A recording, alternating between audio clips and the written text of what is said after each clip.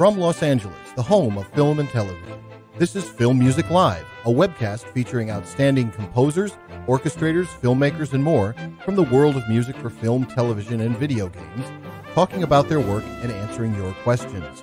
Film Music Live is sponsored by the Film Music Network and Film Music Institute. And now the host of Film Music Live, Daniel Schweiger.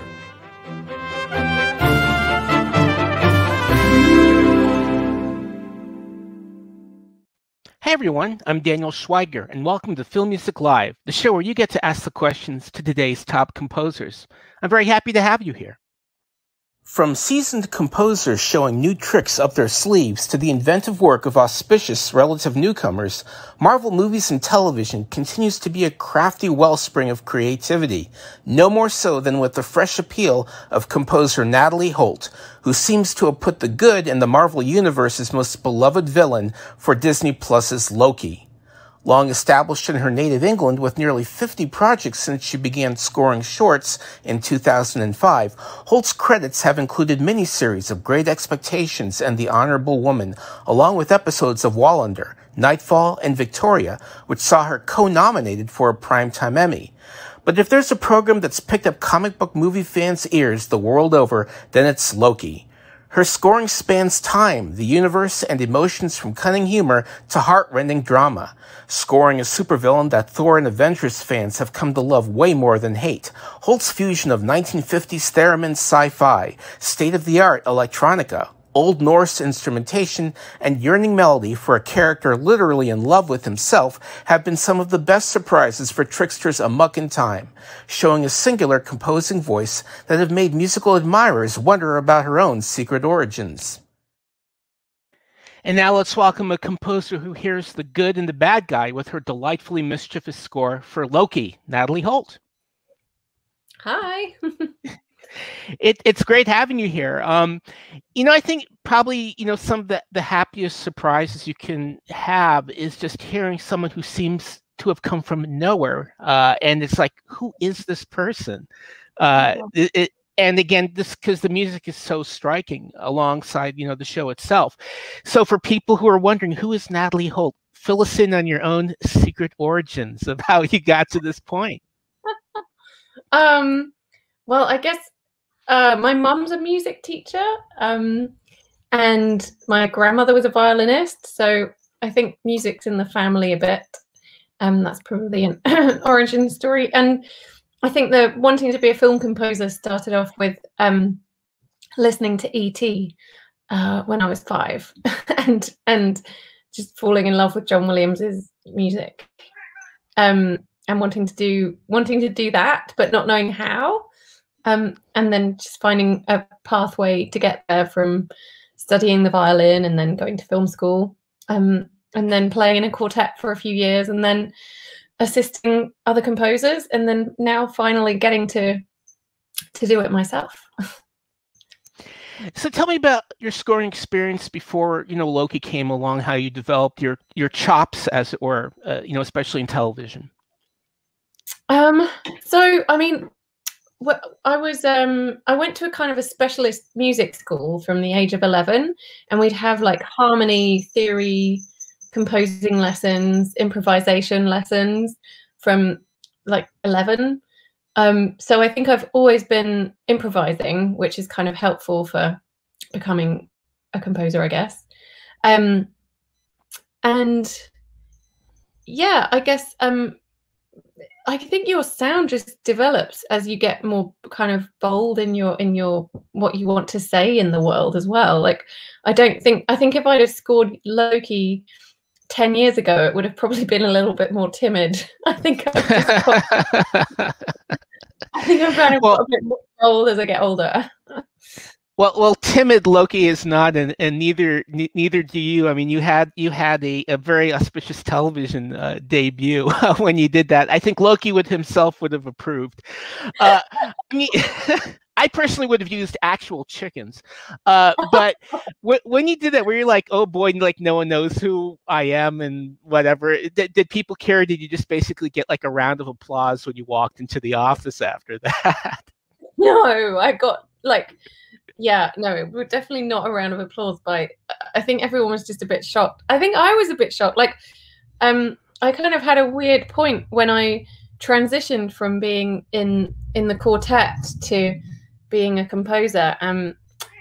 I went to live on a commune in Thailand, on a permaculture farming commune. So I was kind of planning to like give it all up and become like grow vegetables.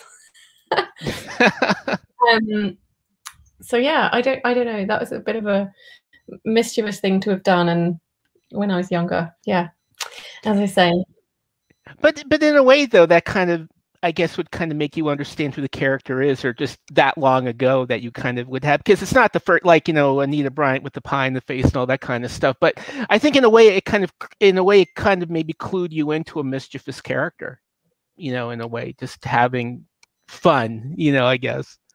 Yeah, I guess so. I mean, the thing that led the score for Loki for me was just like watching Tom Hiddleston's performance and just finding kind of a connection with his character. Like, I think everyone can connect to that kind of, you know, kind of cheekiness that he has, and that sort of he's kind of a lovable villain, isn't he? I think. Absolutely. I mean, I think everyone loved him after this. You know, and one thing I love about Marvel is that they really always take a chance on new talent, you know, people who haven't really gotten this kind of a major break. How did you come aboard the show? So there was just like a general call out that came through from my agent. It was like an untitled Marvel project needing a sort of epic spacey. Sorry, my cat's bothering me. Like needing a kind of epic space kind of score. So I put together a show reel and sent that off. I didn't know what it was for, and then I think Kate just liked what I'd sent. So I then got a meeting with Kate Herron and Kevin Wright, who's the kind of creative producer. So I met both of them and then read the script, and I had to kind of do a bake-off style pitch with a scene, which was from episode 1, where they kind of go down the lift and then into the Time Theatre. So I had to score that for them, and I think a few other composers scored that too. And then, yeah, I got the job from that point, which was amazing. What do you think was the secret as to why you got? What did you do to that demo that made it the winner, do you think? I don't know. I guess it just, my instinct for it and Kate's vision for it aligned, and it was just some luck there, I guess, in just doing what Kate was looking for. And I used lots of live instruments because I play the violin, so I often kind of play on top of my samples to give them a bit more life. And I added Charlie Draper, who's the theremin player who I worked with on this as well, and he was playing on that demo. And the Loki theme I came up with after I read the first script, and so that Loki theme is there. It was in the first demo as well. So yeah. So they only gave you the first script. I mean, did you have like any idea as to where this would all end, or you just basically kind of given one script at a time? I was given the first 2 scripts for the meeting for doing the pitch. So I kind of knew only up to the end of episode 2, which and then once I got the job, I got all 6 episodes, and then Kate went back to shoot because obviously they'd been shut down because of COVID. So at that point, I was getting through the rushes of Kang and you know what happens in episode 6. I was getting to see as I was coming up with the suite of themes.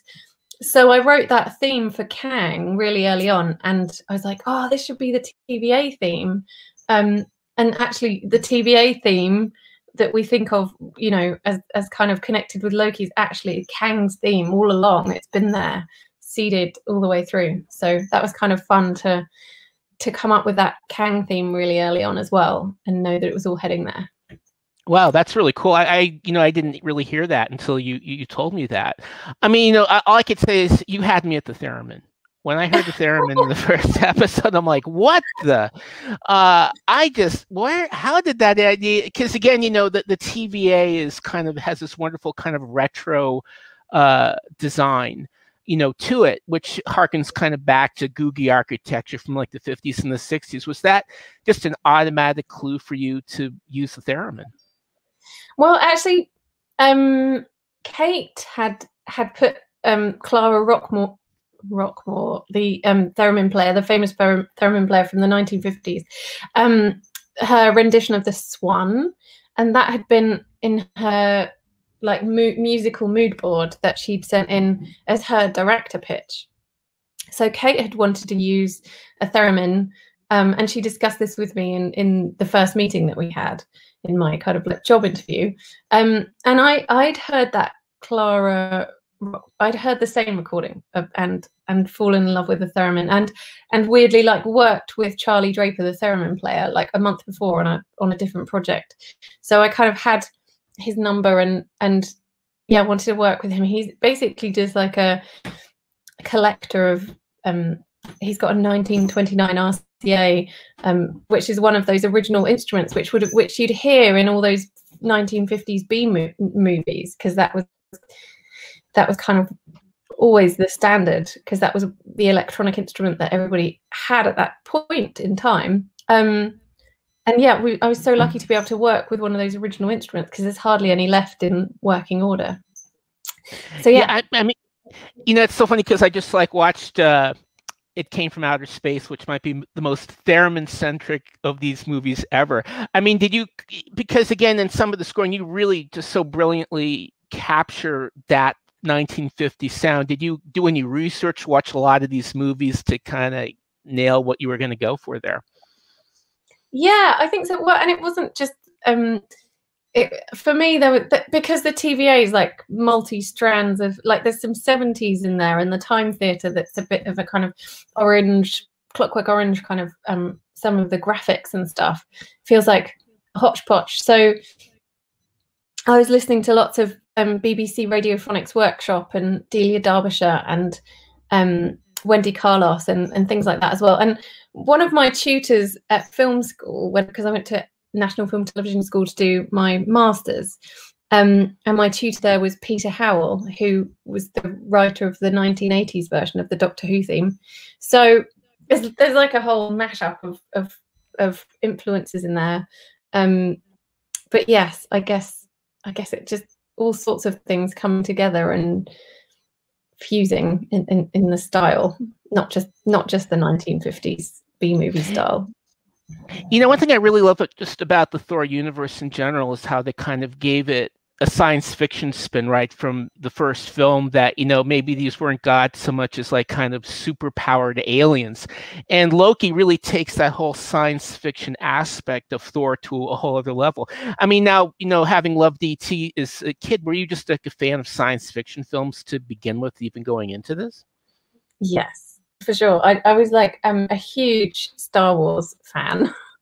And I really was into kind of like George Orwell and like dystopian, utopian kind of those ideas as well of alternate universes and like the Man in the High Castle and those, you know, those kind of have always really captured my imagination. So yeah, definitely that's always been an interest of mine. So that leads us again. There's so many wonderful styles, you know, in the score in the series, and it actually leads to our first questions. First question is from Eric Hine, and actually one of my favorite cues in the entire series. Could you talk about Wagner and the musical illusion becoming reality? And for me, this is the amazing scene of Richard E. Grant sacrificing himself, and it suddenly, I was like, oh my God, that's Ride of the Valkyries. And a completely different God universe as well. So that was pretty cool. Yeah, so as I said, like I came up with that the Loki theme in the pitch, but I knew that I wanted something kind of classical and with a lot of flair and panache over the top. And I think Wendy Carlos inspired me with Clockwork Orange, because she used Beethoven on synths, but it has that calling to the kind of symphonic repertoire, which I thought would work for Loki. So I was trying lots of like little kind of calling rips over the top of that Loki theme. Like there was some that kind of finicky Mozart trills over the top at one point. And then I just that from Ride of the Valkyries just seemed to sit over the top and give it that kind of flair and drama that I was looking for. So that was that Ride of the Valkyries thing was there, and then I was like, oh, it's perfect as well because it's Ride of the Valkyries. and then when that idea just came to me when in the meeting when I watched that scene with Richard E. Grant, and I just kind of mentioned it to Kate and Kevin Wright and sort of said, shall I just try doing like a version of Ride of the Valkyries here? It feels like could be a moment for it, because it's like he's building Asgard and we've been kind of using that over the top of Loki's theme anyway, so it's kind of cool to connect classic Loki to Loki. And so they were like, yeah, try it, classical mashup. Let's see what it sounds like, and it seemed to work. So that's how that kind of happened. No, here's my cat. So we both have a cat off screen doing this. Get on my lap, and there's not room. Well, she could be in the court or something like that. So what's great, especially the first episode of Loki, really just kind of really hit me with just how many wonderful styles. I mean, you have this great kind of riff on old industrial music when you see Miss Minutes. You've got like the DB Cooper rumba happening. How important was that first episode in just kind of establishing this kind of humorous tone that the score could go into, like literally a score that could go all over the place? So I think what happened was, we'd have these meetings, like usually in TV, you're in a rush, like you don't generally get as much time with TV as you do with films, or I've not experienced it. But because of COVID, and because the production had been halted, and everyone had to stop for lockdown, we sort of seemed to have a bit of extra time, which meant that those moments where you'd probably use a source track, and they did have a source track on that DB Cooper scene, which worked, which was kind of in that style, like the samba kind of style. And Kate was like, oh, once we've finished kind of scoring what we need to score with score, like maybe we could try and replace a few of those source tracks and connect them up with the Loki theme, and like put the TVA theme in that kind of instruction video at the beginning of episode 1, and like the moment where they're kind of having that fight with all the different Lokis, that kind of prog rock version of the Loki theme, and all those moments, which is just basically kind of unifying the world of the score and kind of hammering home Loki's theme, was just fun to have time to do those. It was really fun. Now we've got a question from Sachi Danan. Can you tell us a bit about your scoring template? Does it vary drastically from project to project, and what are some of your favorite sample libraries? I'm my demos are like horrible. I'm not like massively technical, because I used to write on manuscript basically, and I wasn't really into computers until I really had to be. And like being a violinist as well, I'd always just relied on playing everything and recording audio for everything. So my there's some people who are so amazing at making samples sound real, and that is not my skill. I'm kind of using it as an intermediary before I can get my hands on the orchestra and put loads of audio onto it. But I do, I use Logic, and I guess Spitfire are probably my biggest collection. I was lucky enough, like I got in a Black Friday sale, I think I kind of purchased like the whole Spitfire range. So I think their BBC Symphony Orchestra orchestral samples are really good. But yes, I don't know. I hope that answers your question. One thing I particularly love about the series is that it actually gets quite emotional at points, and you really get this sense of sadness that maybe all this seeming evil or mischief that Loki does is just masking a real sadness that the character has. And you call up this kind of Norse instrument or Nordic instrument sound that in a way really captures that. Oh yeah, I was just, again, it's like I'd been to this concert 3 years before and heard this group called the Lodestar Trio, which was set up by my friend Max Bailey, who's a violinist, and he was just doing kind of versions of Bach with these Eric Rivdale and Olav Majelva.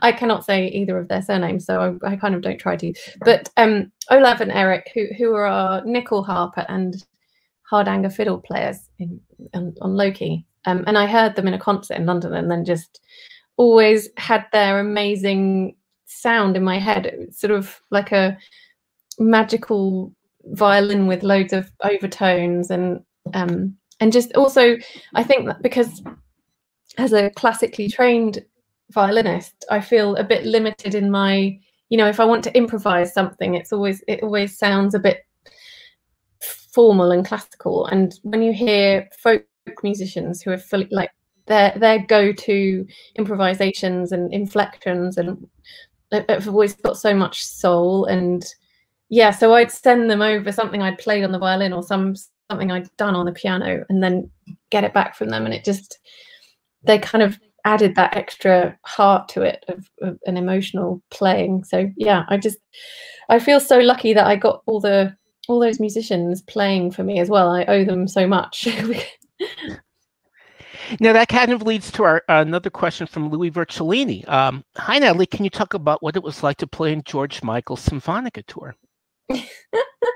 Yeah, I was playing the viola, and it was really cool. Like it was so amazing to meet George Michael, and such a kind of privilege to, obviously it was the last tour of his life, and he was clearly not a well man, sadly, and I think that tour he wanted to give it to his fans, and it was really special to be part of that, and there was a kind of sadness about it as well, because a lot of the songs were kind of soulful and quite slow and deep, and looking back, you kind of wonder if that was George, like, knew he was approaching the end of his life. I don't know, but yeah, I feel lucky to have toured with him and had that experience.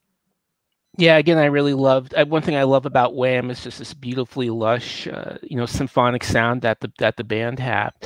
It seemed to me, it's interesting because like every episode, it kind of had its own little tonal identity. Like you'd have one episode that was like maybe a dark thriller, another one that was an outright comedy. But in the last episode, it seems that maybe it was pretty challenging, I imagine, because essentially, some things you have Irving the Explainer, and in the last episode you have Kang the Explainer. So again, it's very much a dialogue-driven sequence, like that. It's quite a long time of them sitting at a table and him kind of describing the timeline and how all this works.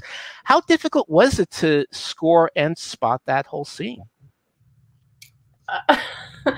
Episode 6 was like the most changed in the edit. Like Emma just it kind of got reduced quite a lot, and the editor had this idea of that montage at the beginning, and it was very different. Like when I saw it, I think it had an extra 10 or 15 minutes in it the first time I watched it through. So I knew I had that Kang theme, but I kind of got to the whole episode 6 as a whole kind of in chronological order. So I'd scored 1 to 5, and then I dug into 6 last. And weirdly, episode 6 felt the easiest to write. I felt like it just, like the idea to have a requiem when Kang was giving his backstory. you know, he's talking about his origins, and he does that whole speech with that little kind of those models that pop up on the table. And when I watched it through, I just kind of suggested it to Kate and Kevin, like, we could sort of score this like a sort of Salieri and Mozart, you know, that kind of, it's his thing that he's giving to them before he's killed. And there should be something like a bit funereal and like a requiem about it, because he's, yeah. And so then I had the choir and I basically used I even had some bits from Miss Minutes in there, and I just kind of fused everything that I'd done from 1 to 5 and put it into that sort of emotional requiem for he who remains, because he's not Kang at that point. So that's sort of like his requiem. And then episode 6, I loved, like, it felt like Bartok, and you know, I took that Loki theme and the variant theme and turned it on its head and made it completely atonal. And I really enjoyed writing episode 6, and it came really quickly. I basically kind of just was writing it and watching it and hearing it as I was watching it, because I was so into the project by that point, I guess. So we've got a question from Tebling, who starts off, thanks so much for joining us, Natalie. Your score is amazing. For a given scene, how do you determine the balance of traditional orchestral colors versus synth colors and everything in between? Oh my gosh, my cat. I should have used her. She's like, I don't know. That is I think you just have to kind of I kind of hear when I'm watching a scene, I kind of just hear how I think it's meant to go, and then it's like muddling my way through my dreadful demos and programming everything and involving other musicians, and you know, kind of I can kind of get the score using Sibelius a bit more together than I can my samples, if that makes any sense. So yeah, it's just kind of watching the scene and then getting all the elements that I need, and then I kind of do a pre-mix before I send it over to okay, I'm gonna put my I'm gonna put you outside. So does your cat have like a gold helmet?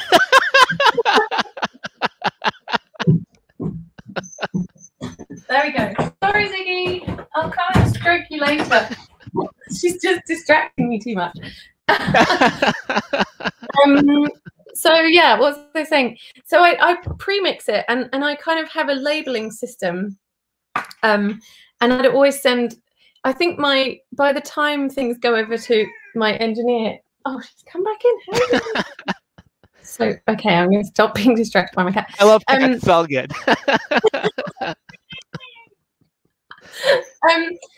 And so yeah, I kind of pre-mix everything. So I'm kind of balancing. I think the demos that I got to Jake were roughly set as how I wanted them. But he it was great to work with him, because he mixed into 5.1, which I can't do in my studio because I've only got stereo set up. But and then he was just kind of, he did experiment a bit away from my demos sometimes, and sometimes I was like, oh no, could you go back to how I had it? And then other times he like the DB Cooper, his mix for that, it was quite different from how I'd had it, and that was really a joy to hear his mix for that. So yeah, I'd not really worked with an engineer much before this project, but yeah, it was great to get to work with Jake Jackson on this. So was the whole thing scored during pandemic? And if it was, how difficult was it? Yes, the whole thing. I'd never met anyone in person. I met Kate Herron for the first time yesterday. Oh, yeah. Oh my goodness. We had an episode 6 watching party, because she's from Kent as well, and she's back living here at the moment. So yeah, I met Kate for the first time, and Emma, the editor, and Charlie, the theremin player. Like, I'd not met any of these people in real life for the last year and a half. So that was really cool to watch episode 6 with them. Yeah, just everything, the whole thing, even that Jake, the engineer, it was all remote. But wow. actually, some of it, I actually thought mixing, because we used audio movers, and so it was cool to hear the mix through my speakers, because obviously you're so used to how things sound on your own speakers. And often if I'd gone to mix in a different studio, you'd kind of get the mix home and then be a bit surprised by how it was sounding. So that was quite nice. I feel like I'd do that again, actually. So some of it's a positive. Well, it sounds terrific. I mean, you know, sonically it sounds great. Here's a question from Nick. Hello, I really like the Loki series music. I'm a beginner in film scoring, so I would like to ask, what advice would you give someone who wants to start exploring the film scoring world? I don't know. I think I did obviously I'd always kind of wanted to do it, but I didn't know how. And I just did a module on it at university, but I'm sure I scored.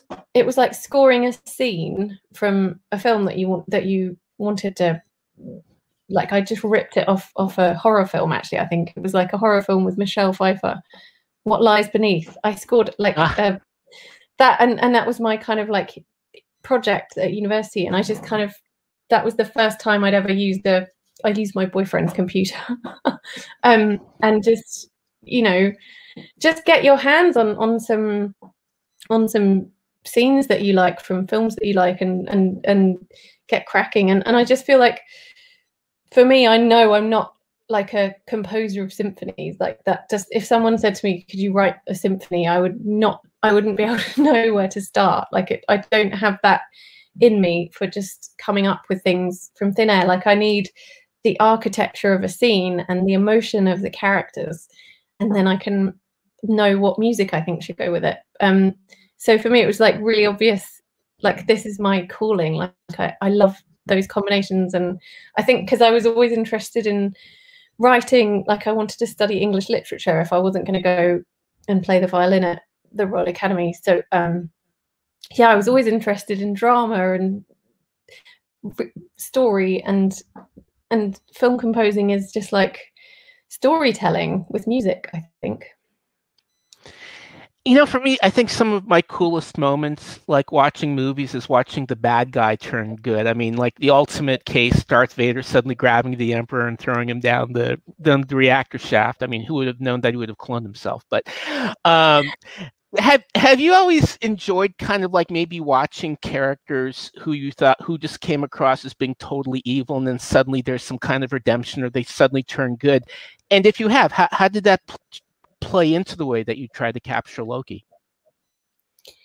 Yeah, I think I mentioned this in my very first meeting with Kate, that that Loki kind of reminded me of Alex from Clockwork Orange, and that you feel this empathy for someone who's doing these appalling acts, like, and you kind of know that they're bad, but their redemption is so painful. Like, I think Clockwork, obviously it's more complex than that, but yeah, I was sort of, and the way Alex is played in the Kubrick film as well, with that sort of, you know, his henchman, and that kind of walking along in those white suits. I don't know, for some reason that kind of, I had that in my mind and connected it with Loki, and I think that resonated with Kate as well. She saw something of Clockwork Orange in the story. But yeah, I don't know. I watched A Hidden Life, like the Terrence Malick film, at Cannes Film Festival a couple of years ago, and like the main character in that's not, I don't know, like I can't sort of, that's like a story of someone who's completely resolute and will not do wrong, and I came out of that movie just completely broken. Like I sobbing. Like, I think just storytelling and the power of storytelling and exploring character. That's just, whether that's good or bad, whatever. That's just something that I'm always drawn to. Now, I'd love to talk about your approaches, in terms of a changing character, Lady Loki, who, obviously way before that she's a woman, is portrayed as a psychopathic maniac, only to discover she ends up being the heroine. And in the same way, Mobius's character, ends up rebelling against the TVA. Tell me about scoring these two characters. Well, so yeah, I don't know why I kind of imagined Mobius when I read the script. I hadn't seen, I don't know, I imagined him being like a bit more slow and lumbering and like a sort of police precinct kind of cop eating donuts kind of thing. And he didn't play it like that at all. He sort of was like quite quick and nimble, and him and Tom just seemed to have like a real natural kind of connection to each other. That was, I just thought that was kind of a really fun element to the story. Like, whenever you see those two on screen, there's like a sort of, you can feel them kind of vibing off each other. But yeah, Mobius, I think his theme came to me. I was just knowing that he had that penchant for jet skis and had all these like 90s jet ski magazines in his desk. And I was thinking, like, I wonder what kind of music he'd listen to in his little TVA cabin where he goes back to sleep at night. And I was imagining it might be Bon Jovi, like power rock from the 80s.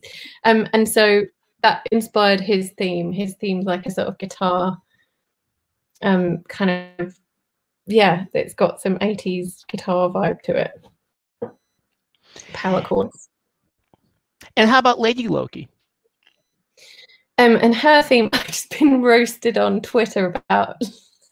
I said something about how her theme and Loki's mother was connected, and everybody's like, what? Like, incest. But it's not. I think it's complex because Lady Loki is a version of Loki. There's sort of a Narcissus. He's falling in love with himself, or is he? He's feeling really complex emotions because he's meeting a female version of himself, and it's not his sister. It's different.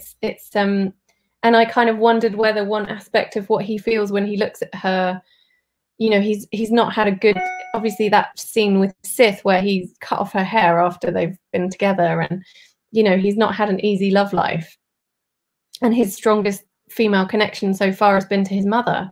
So that's why I said, I think that the way that he's feeling this strong connection to a woman that he's only ever felt before with his mother, which is why I felt that their themes should be connected.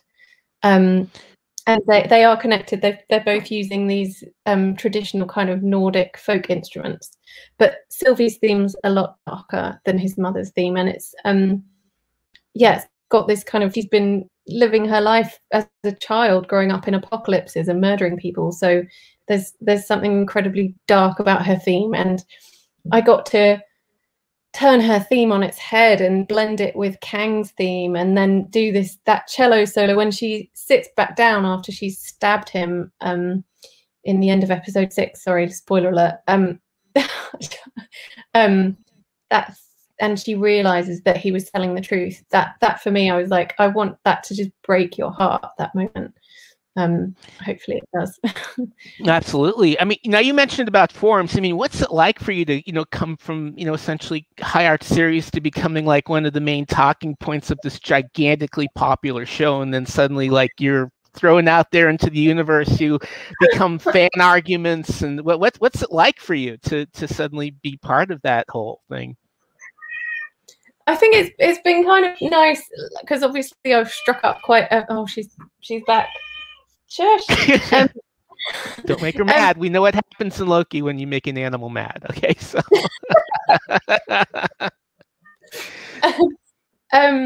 Yeah, no, I think because Sophia Martino and Kate Herron, we've all kind of, I guess, experienced it together. So it's been kind of nice. Like I messaged Kate after the I showed her the thing that I'd been quoted in the interview and all these like incest things that were going on Twitter, and Kate was like, just put it on, filter out those comments, and you know, you can just put things that you're putting on social media on friends only if you're finding it too much. So I thought that was quite good advice. But I'm so sure, here's a question.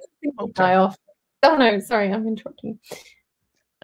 Here's a question from Andrew John Natalie. This is an amazing piece of work for a great series. Thank you. The obvious one, have overtures been made for you to score a future Marvel movie? Most of the upcoming ones are spoken for, admittedly, but which characters, team, apart from Loki, would you like the opportunity to musically accompany? Oh, so, oh God, I'd love to carry on Kang. I really enjoyed episode 6 so much. And I loved that kind of, you know, atonal mayhem, and the way he played that character, just, I loved his energy that John Majors brought to that part. So yeah, I'd love to keep working for Marvel if they'd have me. We'll have to see. I think they will. Now, here's a question from David Hand. Good evening from North Lincolnshire. Did the Marvel producers give you a free rein on the type of music they wanted for the Loki series, or did you want to have a specific guidelines and time constraints? So I had to send. They were very much like hands off, and crafting it was all kind of me and Kate and Kevin Wright, the creative producer. And then like the suite had to go past the execs. I think that I did as well. I think my pitch went to the execs. So they were obviously like the timekeepers, kind of overseeing that everything was running smoothly, but very hands off. And after I did my run at episode 1, that got sent off to the 3, you know, Louis, Victoria and Kevin Feige. And yeah, I just had one note back from what I did from episode 1, which was like, push it further.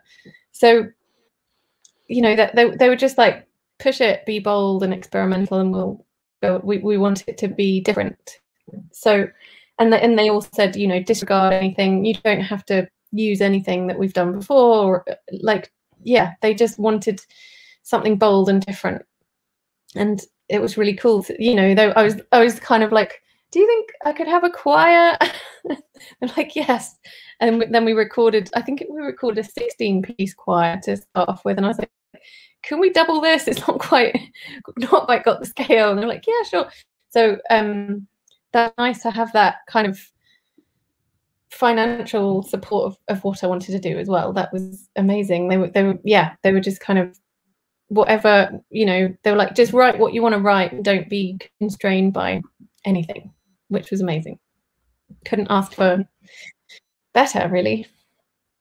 No, I mean, the sky is really the limit. You know, and one thing, you know, I just love the main title music. You know, back in the good old days, you'd have like a minute to play your main title and, you know, really luxuriate in the music. And now with most of today's shows, you've got like about 15 seconds to just get across the idea.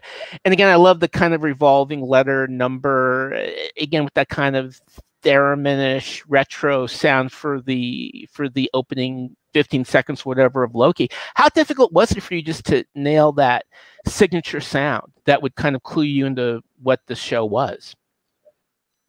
Well, again, like I said, that suite that I had to write for when Kate went back. So I got the job, and then I had that month, and I had to present the suite to everyone, and Kate, and I think Tom Hiddleston as well, because apparently he was playing it on set to get him in the mood, which I was like, oh my god, amazing. So yeah, that's that TVA, that version of the TVA theme, which was used for the kind of black and white ident at the beginning, was the suite. So and that's unchanged. That's I didn't kind of do anything extra to it. That was like my demo version. So really that 15 seconds that is the main title was just always there within the suite that you did? Yeah, and then I tried to do because I had these orchestral recordings in Budapest, so I thought, oh, I'll try and do a version with like bigger. I'll make it bigger and put like strings and brass on it and stuff, and like I mixed it with Jake into 5.1 as well, and I didn't like it. I just, because I think I'd had that, and everyone had that on since August last year. I just used my original. I used my original mix and my demo version because I think I was so attached. Yeah. So Matthew Neary and Natalie would love to know if there's going to be a physical CD release. We have 1 through 3 now is available digitally, but maybe there'll be an album in the future, or an old school LP somehow. Maybe. Well, I think Dave Jordan was saying they do a Marvel. They release a few of the soundtracks on vinyl every year. I don't think they release all of them, and I haven't heard if they're going to be doing mine yet. But fingers crossed, it'd be cool. I'd love to have an album on vinyl. It would be amazing. When you were just starting to become a composer, I guess this was probably the CD age for you. I mean, were you just like buying soundtracks or going to stores, or was it vinyl or CD for you back in the day? Yeah, I had a little like a tape recorder, those like 80s tape recorders where you press 2 buttons and then you can record off the radio. I don't know if you remember those. It was kind of like a little box, and it just had a tape machine, and then you could record and play and rewind and fast forward and stuff. So I had like a cassette player, and I used to record things I liked on like the John Peel show. So I was kind of listening to that on Radio 1. I don't know if you had that show. And like I'd record things I liked in the charts and listen to the the top, whatever it was, top 100 on a Sunday, and like record it and then listen to it on my headphones when I was doing my paper round. And I had a couple of I think I had Vaughan Williams' Lark Ascending and like a lot of Mozart quartets tapes, and yeah, so I was listening to lots on my little headphones in the 90s. And my granddad was like he had a huge vinyl collection, because sadly he passed away, of symphonies and different, like he'll have the same piece with like Arthur Rubinstein or Glenn Gould or whatever, and he'll have like lots of versions of artists playing. So I've got quite a huge vinyl collection and a broken vinyl player, which I need to sort out soon. Now, Dale's got a question. Can you detail, as you've mentioned in interviews, your old school compositional process, ways that pencil and paper still work for you? I think for me, if I just like sit down with a sequencer and start like, oh, that sounds good, and I can kind of get caught up in trying to make stuff sound real, like and then often I'll listen back to what I've done, and it doesn't have a good harmonic kind of centering, and it's not got a theme. Like so I just find, and Loki's been the most kind of thematic kind of score that I've written, where I've been like obsessed, like these themes need to interact here, and I'm gonna, oh, this happened, so I'm gonna, like I was kind of really led by the direction of the themes with this, and I wanted everything to kind of storytell and line up and make sense in that way. So yeah, I did find that I was kind of sketching things out and working on interesting chord progressions and just doing it on the piano without loads of samples involved, and thinking, oh, I'll have the horn play this part. But my demos sound horrible. It's just like a really crappy, like everything's being played on a piano, but I'll like sketch out horn, and then I'll put that in on the piano, and I'll sketch out like violas, and I'll put that part in on the piano, and so yeah, that's kind of how I worked on this. It's not how I always work. Sometimes if it's like a smaller thing, I'll kind of play things in on the violin, and I don't always work in that way, but that just seemed to be how my process developed on Loki. Now, Michael Cotto would love to know, what is your go-to instrument when starting a project? I think I just answered that. It's different, changes. It's generally either the piano or the viola or the violin, because those are my main instruments. So yeah, and the piano is kind of all there. Like you can kind of imagine how it's going to be when you're playing something through on the piano. So yeah, I think that would number one. Now, were you amazed by the popularity of Alligator Loki? How would you score an Alligator Loki show? Just if they do a spin-off cartoon series about just the alligator. People are demanding it. I mean, yeah, I think maybe. Yeah, I don't know. I don't know where we'd start. The Loki theme would be in there somewhere, I guess. We have to find a kind of, be like Jaws. We have to do something kind of menacing with it. Although he's kind of a cute alligator. Now you have a Netflix film coming up called Fever Dream. Can you tell us about that? Yeah, Fever Dream is coming out on Netflix in the autumn, and that's very much like a kind of chamber string piece, which I kind of came up with. It's got like a sort of virtuosic violin line that like soars over the top, which writing that score and working with Claudia Lalosa. She's such a talented director.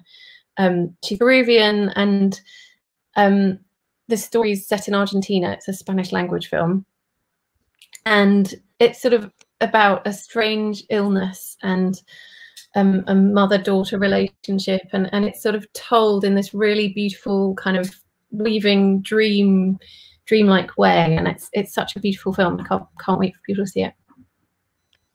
How has this whole lockdown experience been for you? I mean, it seems for a lot of composers, it's kind of made them look inward and to write more unique and innovative music in a way, just kind of being trapped, I guess, for the lack of a better word.